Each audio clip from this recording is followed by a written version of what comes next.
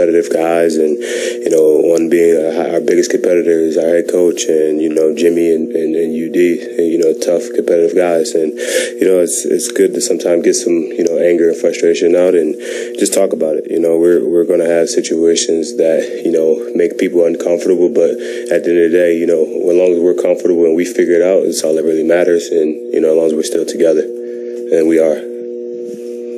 You mentioned that there has been, seasons long, the ups and downs. You guys have a lot of positive moments, but what does a moment like this, I guess, represent? In what moment? The loss of a game? No, the huddle and then the loss as well. It happens. I mean, honestly, it's not a moment of anything. And for us, it's just, listen, got guys that really want to win basketball games, and guys that work extremely hard, and the passion comes out. The fiery and the emotions comes out sometimes. But like I said, this is to us, it's nothing. We conversated about it and have a conversation and going forward, and we continue to build.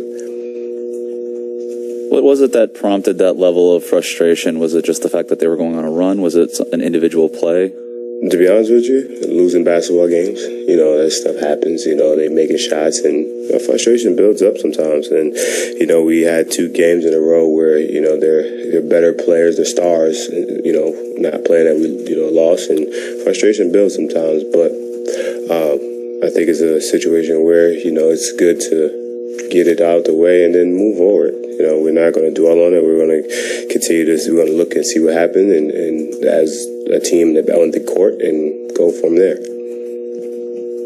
Kyle, this thing is already blown up all over.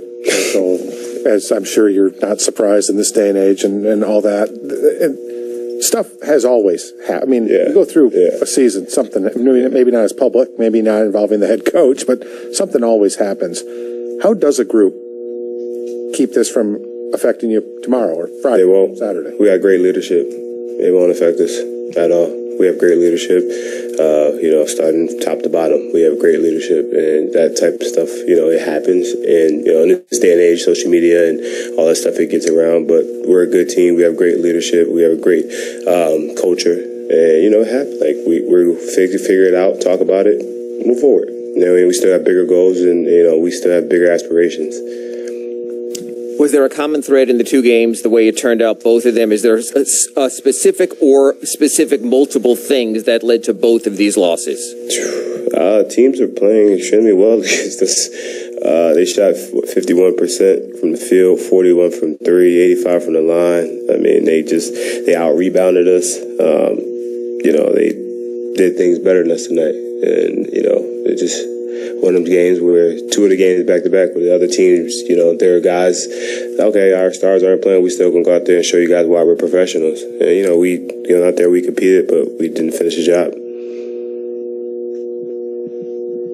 Kyle, you guys only have 9 games left, and, you guys haven't had your whole group at once really for more than a week, I think, all season or something crazy like that. How much does that part concern you? That, I mean, there might be chemistry, but there's levels to it too, and you probably aren't where you need to be or where you want to be for game 1. Yeah, I was asked this question the other day. I don't think we are where we need to be at all. I think 9 games, and rotation's still kind of funky right now, and we're trying to figure it out. Vic just getting himself back. Markeith's just getting himself back. We're still just trying to figure out what we're doing in the sense of rotation-wise, and that's going to take time, and not too much time. We don't have too much time, but the playoff rotations will get a little bit shorter and tighter, and those things will work themselves out. I think our coach does a good job of figuring things out, and he always has, and he will. All right, Kyle. Thank you. Thank you, guys.